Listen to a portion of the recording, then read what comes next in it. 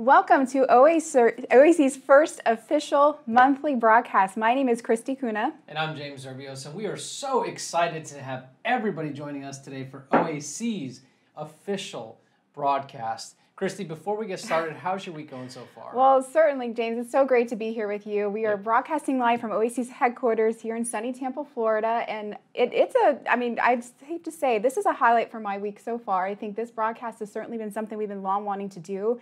And I know our followers have wanted it as well. And so I'm excited for that. But I'm also excited because fall is in the air. I can't believe it's the end of October already. It's kind of crazy to think. Fall for Florida is in the air. Fall for Florida, which means dipping into the 70s, we put our boots on here. So our viewers from all around probably have some different circumstances than our weather. But we love fall here, and we celebrate as much as we can. So how's your week going, James? Oh, pretty good. I mean, I think as you said it best, that this is really exciting to have the first OAC's broadcast, and Halloween is this weekend. We get an extra hour of sleep. We turn the clocks back, and of course, big day next Tuesday for the U.S., our presidential elections. I'm sure that's a topic of conversation for many folks these days in a number of ways. So we know there's a lot going on, and so we're so happy that you all have joined us for the first broadcast online. And we're really excited for this because, as we've talked about, this has been something that has been, in the works for quite some time. And we're going to jump into a little bit about what the broadcast is all about. But to do a look ahead for today, let's give you a glimpse of what to expect over the next half hour or so. And so we're going to have an opportunity to do OAC updates. We're going to give you guys some behind-the-scenes looks at what it is that OAC has been up to, the recent news that we've been in lately. We're also going to dive into a trending topic. We'll do this at every broadcast too. We'll always have a trending topic that maybe folks want to know a little bit more about. And that trending topic today, of course, is COVID-19 and obesity. It certainly is a topic that's been on everyone's minds and has monopolized our lives in many ways. So we'll jump into that as it relates to obesity. And then we're excited to have our esteemed president and CEO, Joe Nadglowski, join us later in the broadcast to talk about our featured topic, which is challenging the narrative, dispelling common myths about obesity. So I think that we're in for a great first broadcast. It is the first one, so I keep saying that just to bear with us. We have tested everything. Fingers crossed. Working the bugs out. That's right. So we're definitely gearing up for a good broadcast. But speaking of that, we also have a giveaway that we're doing today. We have actually 3 giveaways that we're doing for OAC swag.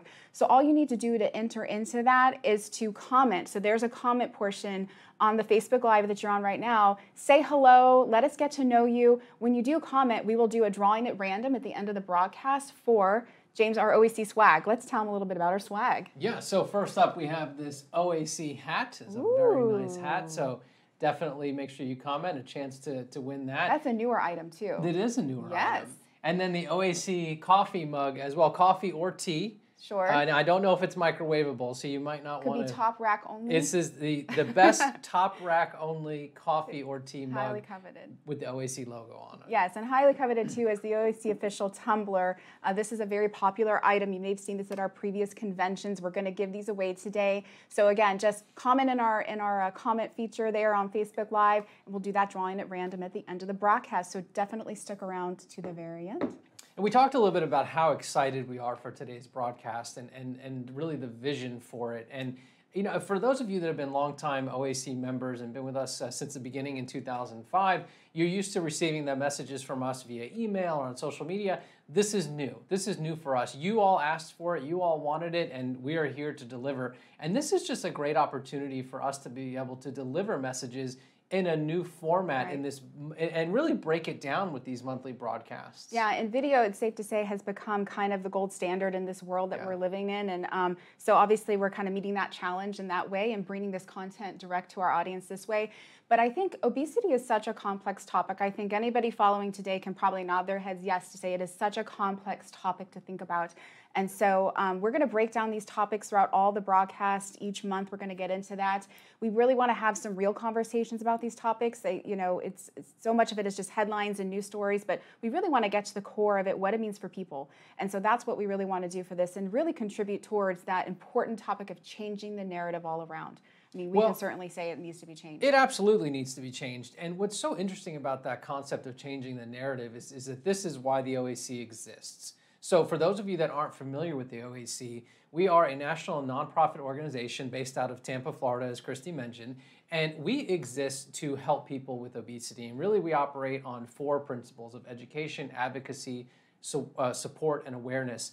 And our goal, our role is to represent the patient voice. And Christy, I think you can attest to this, that before the OAC existed, there was no organization that represented people with obesity. Yeah, that's right. I mean, 15 years ago, we're going on 16 years next year, there was no organization that represented the patient for obesity. And every major disease state has representation from the people. And it was a glaring gap that didn't exist so long ago. And so I think I'm proud to say that the OAC has really filled that gap and brought along a lot of folks along the way and through our partnerships in other ways. So it definitely is something that was a glaring acknowledgement that we needed to have happen. So definitely there is a lot of good stuff in store with that. Hopefully you'll get to know more about the OAC as you continue to join us not only today, but in future broadcasts as well. But speaking of getting to know us, we want to get to know you. So we are following along with everybody on the live stream, this is really exciting. And we have some really very diverse regions represented already in our chat. So why don't we say hello to a couple of our followers today? Yeah, absolutely. Looks like we have Katie from Minnesota. Minnesota. Hello, Katie. She's probably having a real fall up there. Vicky is watching from the Canary Islands. I don't even know what time it is in the Canary Islands, but thank you. I think it's much later than it is here today. So that's awesome. And I also see Julie's watching from Safety Harbor. That's actually not too far from our headquarters, right around the corner from us. So that's awesome. And looks like we have Laura from Kuwait. So Laura, thank you for tuning in right now, all the way from Kuwait. Yeah, and we also, I'm actually shocked at the international presence. Yes. We also have Angela and Paul who are watching from Liverpool. I think you guys have been to our conventions and we know you quite well. So thanks for following along today. Yeah, and it looks like we also have Rocky from Pullman as well. So welcome, Rocky. Rocky is James's favorite movie. For those of you who, you'll get to know James as he does more of these broadcasts. Rocky is one of his favorite movies. So that's only fitting for our first broadcast. I'm so excited about the audience. I think I'm kind of blown away a little bit by the diversity in the region. So as we mentioned with the broadcast, we want you to follow on in the comments and keep chatting, chat with our fellow commenters and followers as well. And also we want you to contribute in that way to, we're going to talk about myths we talked about a little bit later. And this is a great time for you to contribute your own myths. We're going to have a laundry list of ones that we have found, but we want to hear from you guys. So list out in the comments what myths that you often have heard about obesity, and we'll talk about them. So do that in the comments, and we'll get to that in just a little bit. Well, and you're definitely going to want to list out the myth because we could potentially answer it, but then also because of the giveaways too. Yeah. So that is how you will have an opportunity at winning these fabulous prizes, fabulous giveaways we have today. Well, let's go ahead and jump into our first portion, which is our OAC update section. And so as we mentioned, this is a great time for us to give you a little bit of that behind the scenes on what we've been up to and all the notable things. And so one of the first things we want to talk about is the news with OAC in it. So as those who follow us might know that OAC is constantly in the news in different ways. James, your role here is really specifically focused in delivering and to really keep up with the news. So maybe share a couple of the notable things that have happened recently for the audience at home. Absolutely. OAC is always featured in the media in one way or another, or always utilized by different organizations and partners. And two really cool things with one of our partners, Novo Nordisk, that have recently taken place was first a PSA that was on COVID-19 and obesity. And this was a PSA that Novo and the Creative Coalition put on. Creative Coalition is a nonprofit organization out of Hollywood, California. And the PSA really talks about the implications of COVID-19 and obesity, and we're actually going to talk about that a little bit more later with Joe. But what was so cool about this was they featured one of the OAC's key resources, which is the obesitycareproviders.com. And essentially that's the OAC's resource for someone to find a provider to have that conversation of weight. So check out the PSA. You're going to see a lot of familiar faces in there. You're going to see Hank from Breaking Bad, and then Tim Daly from Wings and The Sopranos. You can check it out at thecreativecoalition.com. Some of your favorite shows, I know that. I think also what's really notable about that is that this is the first time since we've been doing this that we've seen celebrities really step up to the plate and really talk about obesity openly and talk about the impact on people. And so I was really, really excited to see that finally happen. It's been honestly something that we have been wanting to happen for quite some time. So if this was the time that had to happen, then we're happy that it had to be now. Yeah, absolutely. And the next one was the Huddle Up, Let's Talk About Obesity. And this is another initiative between Novo Nordisk and the NFL Alumni Association. And again, featuring the OAC's Obesity Care Providers Locator. And so you can check out more about that initiative at huddleupobesity.com as well. Very cool. Very cool. And then lastly, this one was huge when we learned about it. So the OAC is now listed as the resource on the CDC's website for People First Language for Obesity. People First Language for Obesity is a fairly new concept, and really what it is the difference between saying someone is obese versus has obesity or affected by obesity. But right now on the CDC's website, they actually list the OAC as a reference when how to discuss obesity. Wow. That is absolutely monumental, and it's a testament to the hard work and advocacy of the OAC and all of our members. Yeah, and I think we just saw a glimpse of what that looked like on the screen there, so I'm happy we provided that snapshot because to see that in the way it is and the reference point is a major victory. I mean, it's been something that, again, we have been wanting to happen for a long time, to acknowledge the importance of people first language, and really what that plays into is how it strengthens our efforts to combat weight bias. And I know we'll give an update on that here in just a little bit. Well, thank you for sharing that because I think those are some great things to know. OAC is in the news all the time, but these are some really pivotal things that I think are going to really help us move the efforts forward. And speaking of moving efforts forward, I have to mention how busy our committees have been lately. OAC is privileged to have some great list of working committees, 100% volunteers. Volunteers are truly the core of what we do, and that's how much of our work gets accomplished is through our committees. And so I think it's important to know that they've been quite busy. I think we're on calls pretty much every week in the evenings. They give their time generously, so we so appreciate their help with that. And a couple of things we're working on is really looking ahead to our 5-year goals, strategizing for what the next 5 years looks like, which is pretty crazy to think that we look that far ahead.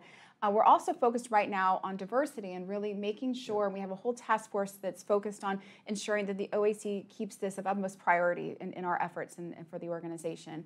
And then also weight bias, it's safe to say, has been something that we continually work on, but things are really heating up right now. And so I know the committee's been working on some great things as well as you, so maybe give a little bit of a glimpse into what weight bias activities look like right now. Yeah, absolutely. The Weight Bias Committee right now is really working on a lot of research, and we've done 4 different public surveys where we look at weight bias in different areas. And the thing about the research is it helps open our eyes to bias and see, where is it occurring and how is it impacting people. Yeah, and so with, research and such that's happening, I mean, I think we always wonder, how does that really affect the person who has obesity? And there's all these efforts that are happening, but how does that really impact the lives of people?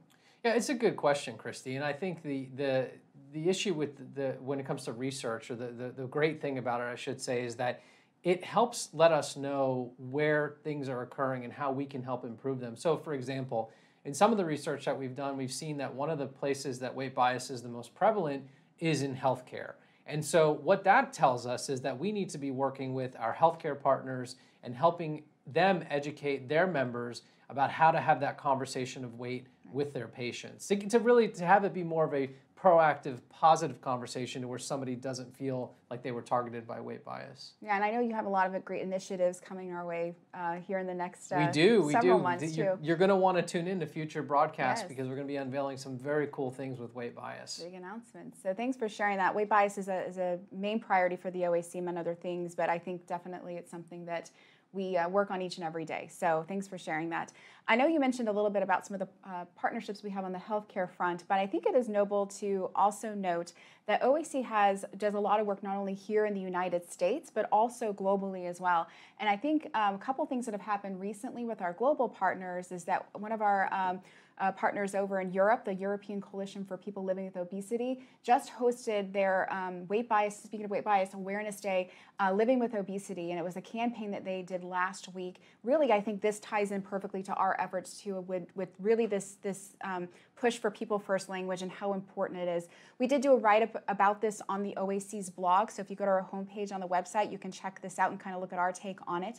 But kudos to our friends over at ECPO, because that was a really great event and a message to put out there. In addition to our friends over at Obesity Canada, we work with the Canadians quite a bit as well, and they also recently held their summit, their patient summit. It had to go virtual in this world of COVID, but congrats to them for also hosting a really successful event as part of their new Connect initiative. What I find so fascinating about that, Christy, is come March or April of 2021, OAC is going to be 16 years old. Right.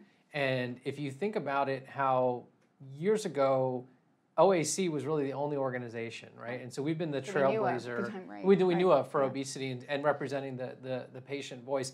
And now, just listening to you here talk about this, about all these places in Europe and Canada and everywhere else that all these things are taking place, that's fascinating to see that patient movement, the person affected by obesity, that movement is happening worldwide. Yeah, and so necessary too, I think it's safe to say. And I think we'll give a much bigger glimpse at this as we continue on with these broadcasts and how this is happening. And speaking of that movement too, and kind of the patient voice, is one of the other notable things that's happening next week. Just something we wanted to mention is Obesity Week is happening starting next week, and this is something that we normally would attend, but it's gone virtual again this year. It's not our meeting, but it's a meeting that we always participate in, and so maybe James, give folks a glimpse at home a little bit about what Obesity Week is and just what to look out for in this and future broadcasts. Yeah, absolutely. So Obesity Week, as Christy said, is normally a meeting that we would go to. We would have an exhibit booth and be there on behalf of our members. And so this year it's virtual, as many meetings are, but we're so excited because we have OAC members speaking at Obesity Week throughout the entire week. And this is really a place where you see research published, the latest research on this, and the patients are there to help educate the professionals from that patient perspective. In fact, I see here, Laura says, I love this, patient education is so important. Laura, I couldn't agree with you more. Patient education is what we do as an organization. And so to have patients at Obesity Week and educating professionals on that patient viewpoint is just so amazing. And we're going to talk about what happened at Obesity Week in our next broadcast. Yes. So stay tuned. We're definitely going to cover that. All the more reason to stick around for next month as well. So definitely lots happening, and we in each broadcast want to make sure we also provide you with our official advocacy update. Advocacy, obviously, as James mentioned earlier, is one of the key pillars of the organization. And so for this update today, we have to talk about the Treat and Reduce Obesity Act. And so for those who follow along with the OAC, you've probably seen this in our emails and our pushes and action alerts for this. But if you're new to this, that's fine, because we certainly want to drum up some more support for this. So the Treat Reduce Obesity Act is critical legislation that the OAC has been working on for a while. And I know you work a lot with this, along with Joe, our president and CEO, who works on this quite a bit as well. Yeah, absolutely. I work with Joe and Chris Gallagher out of Washington, D.C., OAC's policy consultant as well. And the Treat and Reduce Obesity Act essentially would provide Medicare beneficiaries with coverage for obesity treatments. Now, you might be sitting there watching today and say, well, I'm not on Medicare, and I don't know, it'd be a while before I am, so this really doesn't impact me.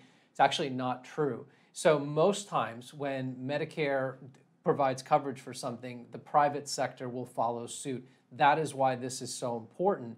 And this is a very critical time right now. OAC was just on Capitol Hill virtually in September, where we had our Hill Day. Many of you probably contacted your legislators via the OAC Action Center, and we thank you very much for that.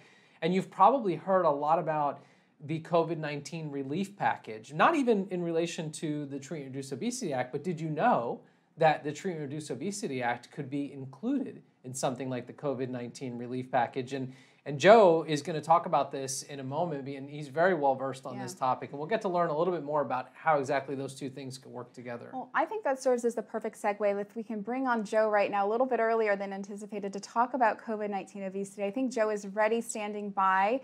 He's going to join us. There he is. He's in our OAC headquarters here. Hello, hey, Joe.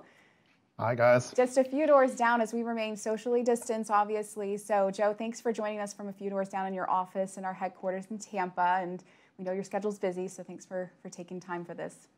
No, my pleasure to be here. And, in the non-COVID world, I suddenly would have just risen out of the center right there in front of the That's bookcase right, and been dramatic present. entrance. But since we are required to be 6 feet apart, I'm participating from my office. But great job with the broadcast so far, and looking forward to our conversation. Yeah, definitely. And I think COVID-19 and obesity, or COVID-19 specifically, has been on our minds for well too long. I think we can all attest to. But specifically as it relates to obesity, I think in the recent months we've seen a lot of new headlines and recent headlines that are talking about the connection between COVID-19 and obesity. I think folks at home probably have been wondering and getting mixed messages about what does that mean for me. Well, the headlines can be confusing. Absolutely, yeah. And so I think this is a good time. I mean, Joe, you follow this to a T. You keep a pulse on all the different meetings and roundtables and keeping that pulse. So maybe give folks a glimpse as to what really the connection is and what does it really mean? Yeah, so I appreciate the opportunity. And again, there are a lot of headlines out there, and sometimes it is tough to follow the information. But I will just emphasize to all of you watching today that it is important that we be cautious, especially around COVID-19. For those of us that live with overweight or obesity, the data is pretty clear. We are at much higher risk of developing complications. In fact, pretty dramatically higher risk of developing complications, including the worst complication, which is death, of course. And so I would just urge our participants to be especially cautious, follow those guidelines, wear your mask, keep your social distancing, do all the things that we need to do to stay safe. Now, a lot of people ask me, well, Joe, why is that? Why do people with obesity seem to have a higher risk of complication? And I think we believe it has something to do with inflammation. Of course, studies will eventually tell us this over time, but basically, obesity causes inflammation in your body, and so does COVID-19. And you combine these two, and it appears that we lead people to much worse outcomes. One confusion point that I do want to recognize and talk a little bit about is, remember what I'm saying is that if you develop COVID-19, you have a higher risk. Now, there is an ongoing question of whether or not you have a higher risk of getting COVID in the first place. And I do not think the data is strong enough to make that statement yet. And so I would just be very, very, very, very clear that if you develop COVID, you're at higher risk. Do you have a higher risk of getting COVID? I don't think the data is there yet. Maybe I'll be proven wrong someday, but the scientists are continuing to research that right now. Well, Joe, I think you bring up such a valuable point there, because sometimes, and we live in a headline-driven world, right? And so a headline grabs somebody's attention, and there's a lot of misinformation sometimes in the way it's worded or the way that, what's the clip say, and I think people get overwhelmed by that. And I think the message can be misconstrued, but for folks right now that are watching this broadcast and saying to themselves, well, what can I do? What do I do now, right? I think more and more people are coming to the realization that their weight is impacting their health. We've seen this of an uptick in those seeking treatment in articles from the Wall Street Journal and the New York Times. But what would you say to somebody right now who's watching this and is maybe saying to themselves, I have to do something about this?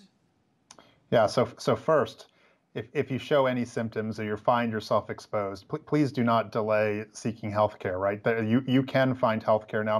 Much of it can be delivered by telemedicine. You should not be afraid to seek a healthcare provider. But if this is also now the time where you've actually been motivated to try to address your obesity, that care is available as well. And in fact, we're hearing from practices across the country that more and more people love this format of telemedicine, right? And that they're actually able to get good quality care from a healthcare provider around these issues.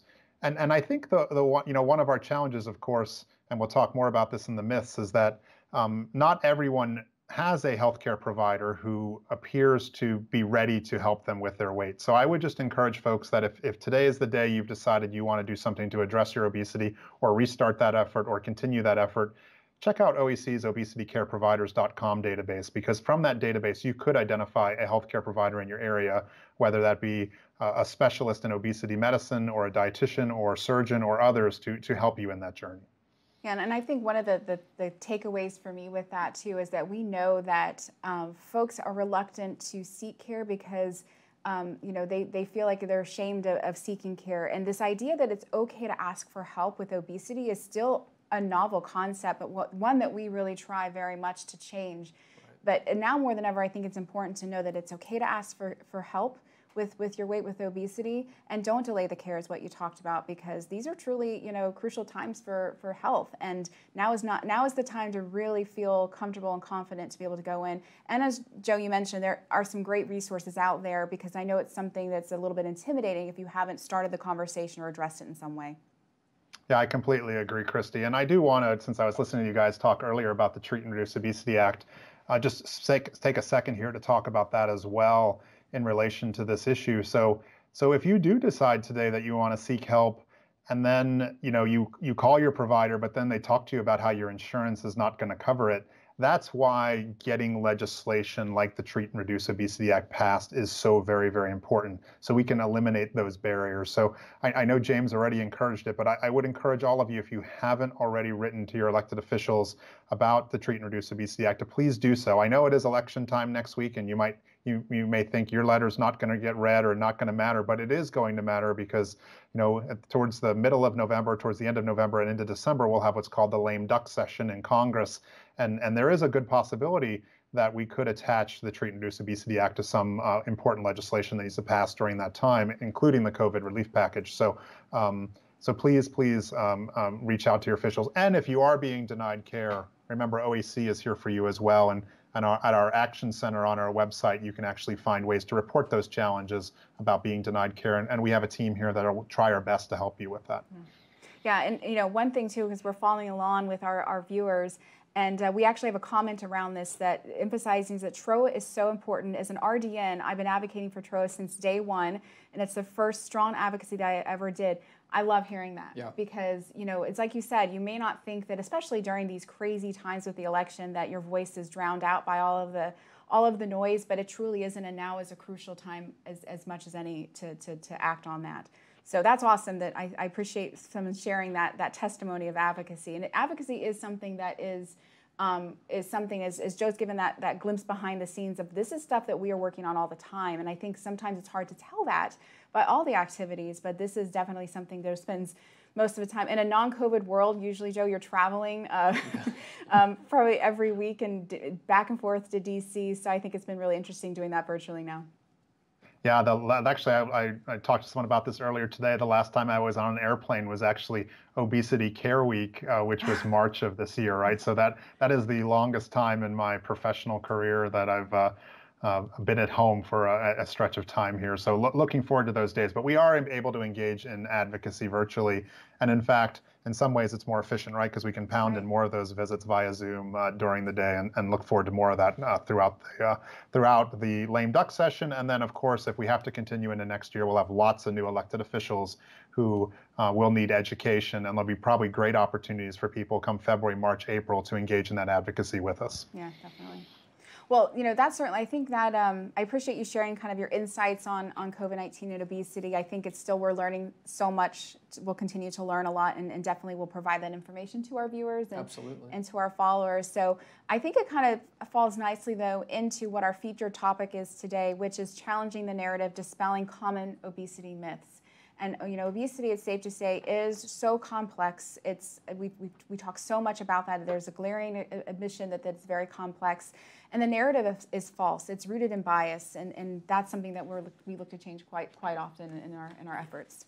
Absolutely, and I think that it's that narrative that is it's difficult to change that narrative. But that's really why we look to you, the people that help OAC, our OAC members, because so much misinformation, I think, is put out on a daily basis, and then for us to be able to have this opportunity now to come to you in this format and have this dialogue and have Joe on as an expert to talk about these myths really helps drive that point home that the time to change that narrative is now. Yeah. And so what we've done is we have put together kind of, in all the work that we've done, we put our heads together and came up with some common myths that we hear all the time in the work that we do and all the experiences that we have with our members. So we wanted to, Joe, springboard a couple of these off of you to kind of get your insights and kind of how you would respond to these myths. I mean, we consider them myths. So we have some statements that I think will resonate with a lot of folks at home too. So let's start from our first one, which is the statement we often hear, that obesity is not a disease, but it's a choice or a lifestyle choice. So what would you say to that? So I think I'd be pretty blunt on this one. Who would choose to have obesity, right? The reality is that the stigma associated with obesity is so great. The health complications associated with obesity would be so great. It is definitely not a choice, right? And no one would voluntarily choose to live with that stigma and or those health consequences. Obesity is a disease, and one of the things I'm so very, very proud of is, when we started OAC in 2005, one of the first things, one of the first publications James was responsible for that we wrote actually referred to obesity as a disease in 2005. And I don't necessarily know that we were making a political stance or a statement at that time doing it. That's just what we thought, and that's how we referred to it. And it took, quite a number of years later. In 2013, the American Medical Association has now recognized obesity as a disease. And the good news is that that message is starting to resonate with the public. From our own research, as well as others' research, we're starting to see primarily healthcare providers, but even the public starting to now recognize obesity as a disease and not about some personal failure or some personal choice. Yeah. Joe, I think we couldn't agree more with you on that one. And I think the second one, you talked about failure and personal choice, and this is something that I think we've heard so often at OAC.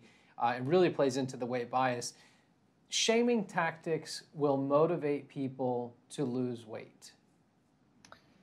So another one that frustrates me, and one I hear all the time as well, and in fact, whenever we've had someone who we've had to call out as an organization because of what we consider weight bias, they often come to me or they respond to us by saying, hey, I did that because I was trying to motivate people to address their weight issues. And I just want to be very, very clear here, and this has been repeated over and over again in scientific research. Shaming actually causes people to gain weight. It turns them towards food, it turns them towards anxiety, it turns them towards depression. And so if you are engaging in shaming, you are part of the problem. You are contributing to the obesity epidemic by doing so. It is very important that we tackle this myth that shaming people helps them.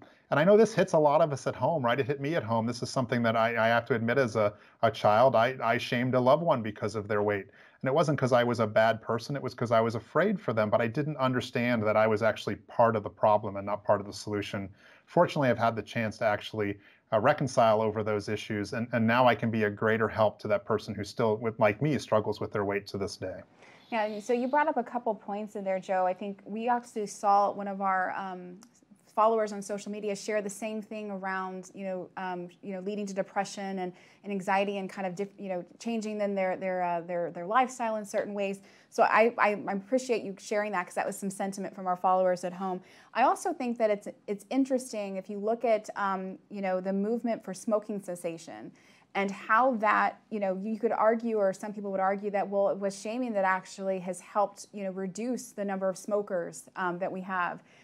So, I mean, how would you correlate that analogy or think about that movement compared to kind of obesity? Because both are kind of that blaming tactic, right? Yeah, and I would just tell you that I think that if you talk to the folks who really worked in smoking cessation, many of them will say it wasn't the stigma and the shaming that actually contributed. It was prevention and treatment policies, right? It was a commitment to reduce smoking and to prevent people from starting smoking, as well as developing really novel treatment programs. And when you combined those two, it created that environment. The other thing I will just tell you, and it's important to recognize, is that, you do not have to smoke to live, but all of us have to eat to live. So when we draw that comparison, it is not a perfect comparison. And I would just urge some caution, right? No matter what, all of us will, after a number of days, have to eat something to be able to survive. You definitely do not have to smoke to survive. Yeah, I mean, absolutely. I think you can't argue with that. We have a couple supporting comments online that Patty has shared: support, not shame. I think that's a great takeaway from that. Support is crucial. So the next one that we'll get into is the common thought that there are no physicians that are trained specifically in weight management. So would you say that's a myth, Joe? Yeah, so I do think that's a myth as well. I will admit that we live in a world that's a very odd one, and I actually saw this comment early on in the comments as well, around where everyone believes they're an expert in obesity, right? And the reality is not everyone is not. Even your personal experience doesn't necessarily make you an expert on everyone else's obesity. But I will say that we find that many primary care providers specifically don't, haven't developed the skills to adequately treat obesity. But there are programs working to change that. And we actually now even have new certifications. And we have folks that receive the American Board of Obesity Medicine, which we finally call ABOM, that actually, recognizes physicians in this case as experts in caring for obesity. So if you were someone today saying, I wanted to look for someone to help me, a physician to help me today about my weight, I would look for someone with that ABOM certification. And also worth recognizing that there are other certifications as well for our friends that are nurse practitioners, physician's assistants, registered dietitians, and others, that there are specific certificates and certifications they can receive. And again, a great way to find folks that have these certifications is to go to OAC's obesitycareproviders.com website, as we actually do prioritize, especially those that have the ABOM certification on that database. So Joe, as we started to talk a little bit about that right there, finding a provider that you could talk to and maybe discussing some options, I think our next myth here, and I'm going to add to it a little bit here. So it says medication and bariatric surgery are the easy ways out. And I'm going to add to this and say, and I only can choose one of them. Yeah, and a thing we hear all the time, and again, as we try to get obesity treated and recognized just like any other disease, I would actually ask you, would you believe that if we put any other disease, if we those medications or surgery for any other disease? And you would say, no, of course I don't believe that. We're perfectly fine. If you need to take blood pressure medicine or you need chemotherapy, radiation, or surgery for your cancer, of course that's considered the norm, right? And so I think we need to change this sentiment.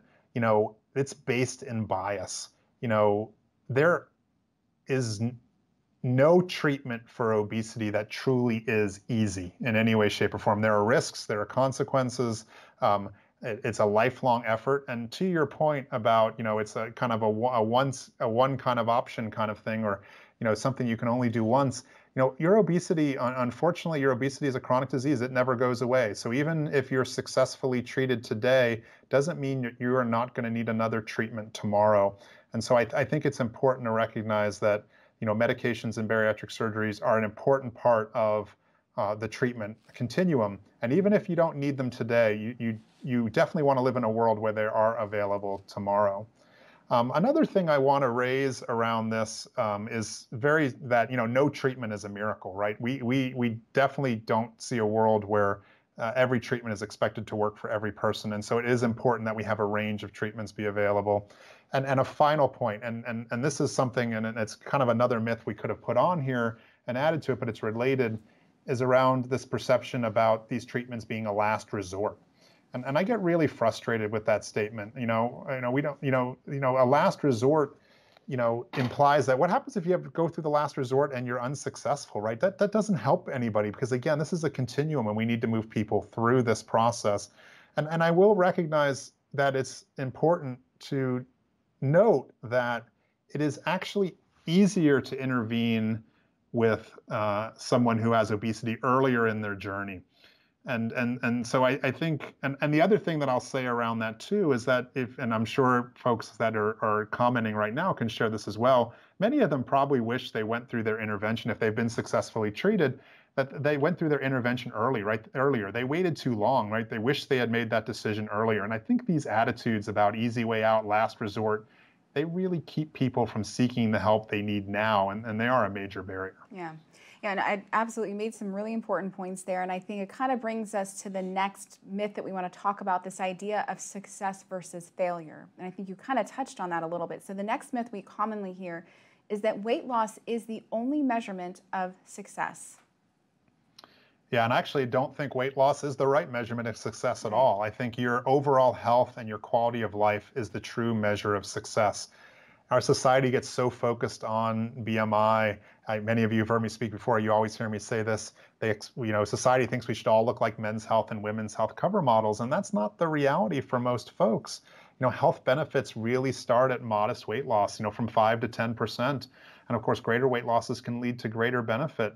But much of the things that we think about as success, and I think we need to redefine what success is and make success about the improvements that you've had in your quality of your life and your quality of health. Success is having less medications to take. Success is being able to get on the floor and play with your children or your grandchildren, things we call non-scale victories, right?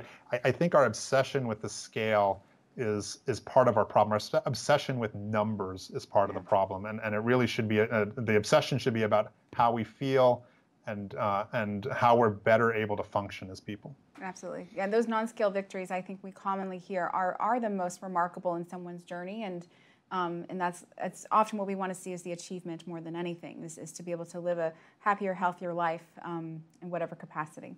Yeah, and for our next one, I actually have a comment that just came in from Susie. And Susie says, so many feel shame at needing help after bariatric surgery, as they were using the term gold standard as if it was the end of this journey. And I actually think that fits perfect with the next myth, Joe, which is, I failed to be successful with my treatment.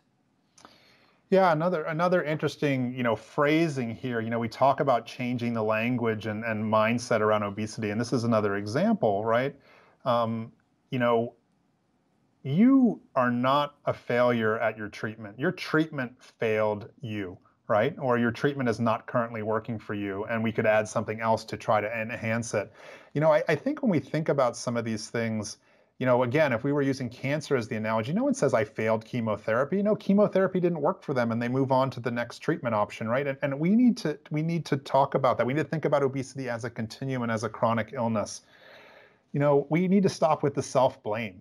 I will say, after I started working in nonprofits, many of you know I was a microbiologist by training and came out, and suddenly I started working in nonprofits, and so I went and took some business courses, and I took a marketing class, and this is well before our days working in obesity, and the professor actually cited to me what he thought was the perfect business model. He said, you know what we're going to do is we're going to put some sand inside a pill, and we're going to sell the pill as a weight loss drug or as a miracle weight loss supplement, and we're going to offer double the money back guarantee. And the class, of course, said, well, everyone's going to ask for their money back, and you're going to lose money you're going to lose a fortune. And he actually said, no, we won't, because he recognized that people with obesity would just assume they were the problem and not the pill, and therefore not ask for the money back. And so we need to change that, right? We need to say the treatment failed you. You did not fail the treatment. And I think it's important that we change that mindset. And then, of course, we could have an interesting debate about the word failure itself, too, which probably for a whole nother conversation for another day. But I do think, I would just encourage you not ever to think of yourself as a failure when it comes to your obesity care. The treatment is what failed.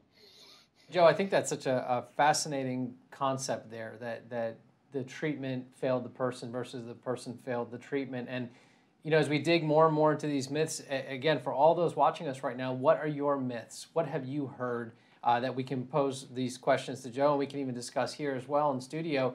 So don't forget to comment, because we definitely want to hear what your myths are too. Yeah, absolutely. So we have one more on our list, and hopefully we can get to some of those. But the last one on our list here is one that has to do with kind of comparing yourself. And so there's a common statement of I should have the same results with the same treatment type as all individuals. So more or less what that is saying is that the way my friend lost weight, it should be something that works for me.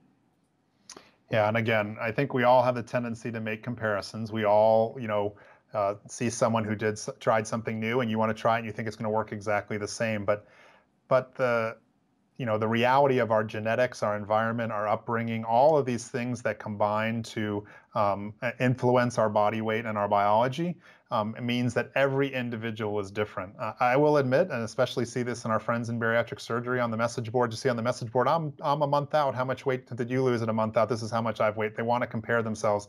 I know it is natural, but because our circumstances and our biology are so different, we need to try to avoid doing that. Our story and our weight journey, our obesity journey, is very personal, and we're not going to be the same. So I would urge you to be cautious about comparing, and be cautious about So for example, as we talked about how treatments may have failed you, when you talk about treatments having failed you, recognizing that just because a treatment failed you doesn't mean that treatment will fail the next person, right? Because again, this is such a complicated area.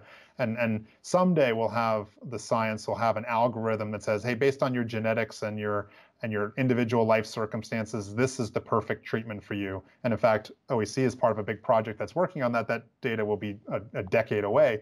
But it is something that, we're not there now. And so we don't know what the perfect treatment is for everyone. So again, I just be very, very cautious in comparing yourself to others. Absolutely. So Joe, I think this is a really good one for us to end the myths on. It was actually sourced. Somebody submitted this, and it's one that can be controversial at times. And so I'm curious to your thoughts on it. And it's, you can't be overweight and healthy. Yeah, so this will come down to definitions here. So I will tell you that, for example, my definition of obesity is you having extra body fat that causes harm to your health. And so we definitely know people who still have extra body fat and have lost even a modest amount of weight, and their health is no longer impacted. And in my view, then you wouldn't be defined as having obesity, and you'd be defined as healthy. And so I do think this can be controversial, but I also will remind folks that you can be, and I'll be careful how I state this, you can be healthier at every size, right? Doesn't mean you're automatically healthy, but you can be healthier through adopting healthy lifestyle choices and seeking treatment, even if, again, your weight doesn't make you a men's health or a women's health cover model. I think it is. So I do agree that you can still physically be by BMI classified as overweight and be healthy, because again, and we could have a whole nother conversation about this. We could talk about the flaws of BMI as well. And there are people who are in the normal weight category who also have health issues that are still associated with extra body fat. And so, but yeah, that's another myth that I think is an important one that we tackle. Yeah, well, definitely, and I think it's safe to say we could probably spend every broadcast on these myths to really talk about it. I know we have some questions about it, but we'll give you folks a place to kind of direct that, so who do have additional questions about some of the content. So we'll get to that in a moment, but this does kind of bring us to the end of our broadcast, which is crazy. That went pretty fast, but Joe, we have so appreciated your time in spending and enlightening us. I mean, we're so lucky that we get to kind of hear your thoughts and insights here, and how great that you can share them with folks in this platform. So thank you so much for taking part in this today.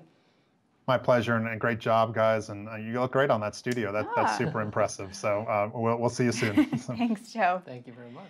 Well, as we mentioned, this is kind of the conclusion of our very first broadcast. That wasn't so bad, right? No, we got through it. I think so. And, we have so many viewers following us, and I do think we need to acknowledge that, we have a great following for members on the Gulf Coast. I know that you guys are bracing for Hurricane Zeta, so we very much know what that's like here in the state of Florida. So our thoughts are with you guys as it approaches. Please stay safe. But we do want to thank everyone, again, for joining us at home. And it might be time to announce our winners for the giveaway. I think it's giveaway announcement Giveaway time. All right, so we have some really great prizes, as we talked about, our tumbler, coffee mug, and hat. So James, you take the first one. Yeah, so it looks like, what order? Do we just want to just kind of randomly assign the prizes? Or? Well, no, we're having our folks follow social media on the staff here, and they've randomly selected folks at random through an Excel. So that's what they've done, and so it looks like our first winner is Julie Schwartz. So do we want to go Tervis to mug? Julie's getting the Tervis. Yes, she is. Congratulations, Julie. And we will go ahead and in all of this, for those who are winners, we're going to message you directly via social media. So you'll hear from Kelly, who's our social media guru. Who's our next winner? Looks like we have Michelle Hockett. You will now receive this wonderful OAC hat. Congrats, Michelle. Congratulations. Highly coveted item. And it looks like our last giveaway is Katie Barton. Katie is the official winner of our official OAC coffee mug. Round of applause for our winners, drawn at random. Thank you, Kelly, who's managing that on the back end for us. Great excuse to make sure that you stick around for future broadcasts. Invite friends and family to join. We're going to have other cool prizes as we come along with this. And speaking of next time, so for next month, please make plans to join us. We're going to have more thought-provoking topics. We're going to bring in experts and have some of these really important topics addressed. The next broadcast is easy to remember. It's the week before Thanksgiving, so Wednesday, November the 18th at 3 p.m. Eastern Standard Time, same time, so easy to remember. So mark your calendars and stay tuned to our channels for more information. Yeah, absolutely. And we want you to stay connected with us as we continue from now till the next broadcast. Follow us on our social media channels, our OAC website. Tell us what you thought about today's broadcast. What ideas do you have for the future? I know a lot of you may have submitted a myth that you didn't get answered. Send that myth to social@obesityaction.org. We want to hear from you. We want you to continue to interact with us. That's what really this is all about at the end of the day. This is another way for us to connect with you and for you to connect with us. And so we're so excited to put a wrap on broadcast number 1. Absolutely. We hope you liked it. We certainly enjoyed our time and want to get to know you more through those comments in future broadcasts. So stay tuned to more. As we mentioned, there's lots more in store that OAC does just beyond this broadcast. Great opportunity. Again, questions, anything, submit them to that email address using. So that's a wrap, I think, on our first broadcast. It is. More to come. Thank you guys so much for joining us. Everyone stay safe out there, and we'll see you next time. Thank you.